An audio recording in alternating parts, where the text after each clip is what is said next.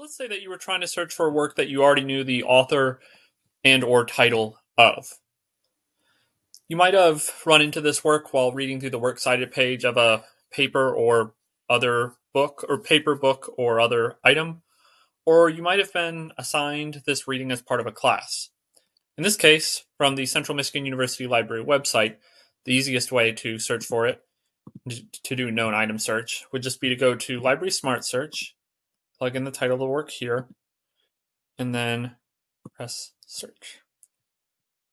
Now what you could also do, if you wanted, is, if it's not coming up, add in additional information like the last name of the author, and then the results will likewise come up. In this case, they might have not initially come up if you just had the title, or there may have been more results.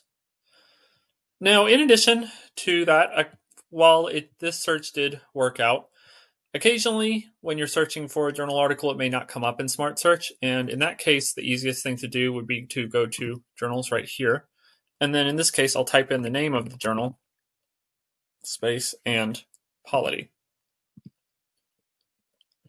Press search, and then our results will come up right here.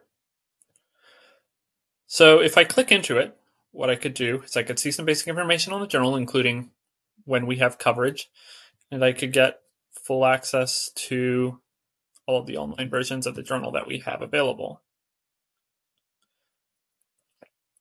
Now, if I did that and I scrolled down, I could see it divided by year. And in this case, what I could do is go back to my citation, see what year this particular article was published in this case, 2017. I could find the volume and issue number as well. And then I'll go to 2017, volume 21, issue 1.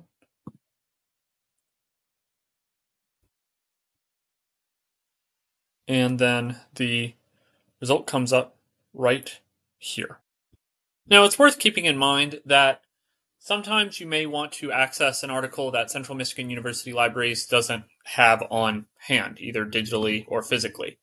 In that case, the easiest thing to do would be to go back to the Central Michigan University Library website, click on there, and then from there go to Documents on Demand, go to my Documents on Demand account, and then from there you can select Article, and then you can enter in all the information that I just showed you through the designated citation, such as journal title, volume, issue number,